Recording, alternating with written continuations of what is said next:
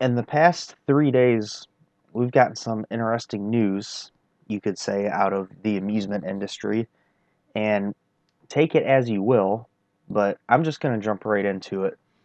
Carnival Cruise Lines announced this brand new roller coaster that they're going to be introducing called Bolt Ultimate Sea Coaster. You gotta love that tagline they put on it, Ultimate Sea Coaster. But basically, this is going to be a model by Maurer Rides called a Spike coaster. And I don't really know a whole lot about this coaster, and it appears that there's only one that has been built to date. It opened in 2017 in Germany, and that one is called Sky Dragster. It's a pretty small ride. It looks fairly thrilling, but more of like a family type thing, I guess.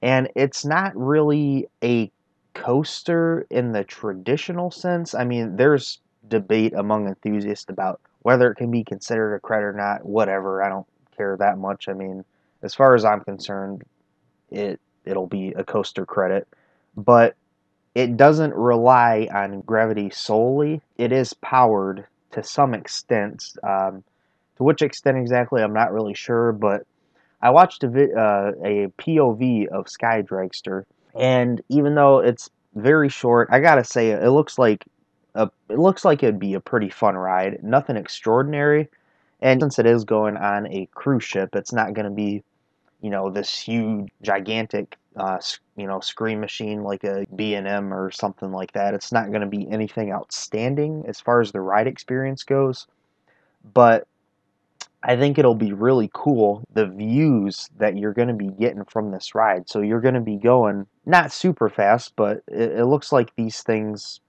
reach 30 to 40 miles an hour maybe, and you're going to be flying around that track. And according to Carnival Cruise Lines, this is going to be 187 feet above sea level. So you're going to be getting some great views, and that's going to be a pretty thrilling experience overall, I think.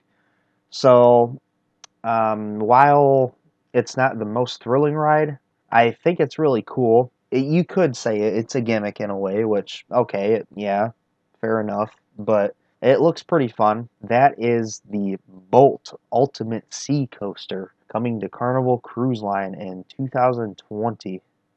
Another announcement that I found out about just yesterday that I wanted to go over. It has not got a whole lot of attention as far as I've seen, but it appears that the infamous Japanese roller coaster manufacturer Togo is staging a comeback. And I found out about this actually through Theme Park Crazy. He put a post in his community tab yesterday, and it reads, "Attention. It looks like Togo is planning a comeback with two new roller coaster models. One is a spinning coaster, and the other is a stand-up coaster, possibly also a spinning coaster. However, the website is in Japanese, and only images are given, which cannot be auto-translated." And then he just goes on to ask if somebody could translate it, and email him. I went to Togo's website myself to take a look at these. It it's pretty interesting. I don't know. Yeah, I don't know. I mean, nobody would have seen this coming, I don't think. And it's not Togo is kind of mysterious. I tried doing some of my own research on them before doing this video, and I've tried actually researching them in the past too, just out of curiosity. And there's not a whole lot of information about them. I mean, I know that they went bankrupt apparently in about 2002, I believe, when Knott's Berry Farm sued them over the Windjammer Surf Racers, that awful looping wild mouse thing that had all kinds of issues. And Togo is a manufacturer. I probably don't have to introduce them to a lot of enthusiasts, but if you don't know who Togo is, they formed in 1935 and got into the business of roller coaster manufacturing. I believe they built their first coaster in 1953, And the last brand new roller coaster that they built was around 2000, I want to say. But ever since 2002 or so, like I said earlier, they've been defunct.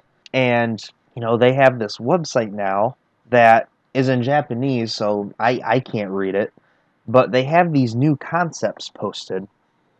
And the first one we look at, it shows a picture of these spinning cars, and there's sort of this diagram of the layout, and it looks like it's going to be based off of a wild mouse in a way, but then just like some helixes and small bumps after that. So a pretty typical like family type spinning coaster. And then this stand-up coaster, which apparently also might be a spinning coaster, which would be really interesting. And to be honest, it sounds kind of awful to me. I mean, stand-up coasters have not been popular for a very long time, and for a good reason. And Togo was pretty infamous for their stand-up coasters that they've had. A couple of them are still operating. Some have been relocated and everything. There's none left in the United States. In fact, the only Togo roller coaster left remaining in the United States operating is the very infamous Big Apple coaster at the New York Casino in Las Vegas. And, that ride is known for just being very rough and just beating the hell out of you. I mean, it looks awful. But anyway, in Japan it's interesting because Togo's reputation is much more solid, and some of the coasters that they made in Japan look really awesome, like that Bandit coaster at Yomari Land, and what's it called? The hyper coaster that they built at Fuji-Q Highland, Fujiyama. I mean, I think that ride looks great. Very, very good looking ride, I think.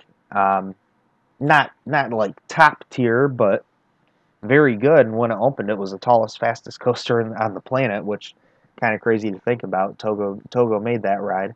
But I think this is very interesting, and I'm surprised it's not getting more exposure yet, because I feel like this is kind of a big deal. Some might call it meme-worthy in the coaster community that Togo is making a comeback in 2018. And it looks like these concepts that they have, I mean, it doesn't really look like they're pushing any boundaries. Like, I don't know how they're going to survive in this current roller coaster market with all these new developments that have come out in recent years. I just don't know how Togo can make it on these concepts that they have, which are just these crazy things that, maybe they'll prove us wrong, but it looks like they're just these crazy concepts like they used to do that did not pan out very well in the past. And they sure as hell, I don't think will pan out very well now with all the technology that we have now, all the developments that have been made with RMCs and wooden coasters and the like, 4D coasters. They're just so much more out there now that parks can get for relatively cheap. And I just don't see how these Togo concepts, they just don't look good, to be quite honest. They just look like rehashings of old models that failed. What do you guys think about this? I mean, please give me your input, because I'm not really sure exactly what to think about this. Do you guys think this could be a success? Do you think they're going to make a big comeback? Maybe they'll just focus more on Japan. I mean, they're more well known over there and they have a better reputation, so that could be the case. What do you guys think about Togo? Have you ridden any Togo coasters? I've never ridden any myself, and I would like to know what you guys think about them. Leave a comment down below about what you think about, the Spike coaster coming on Carnival Cruise Ship, and this Togo comeback, and the spinning coaster, the stand-up coaster concept. Let me know what you guys think, because I want to hear it. I'll see you guys later. This is Coaster Daddy. Bye.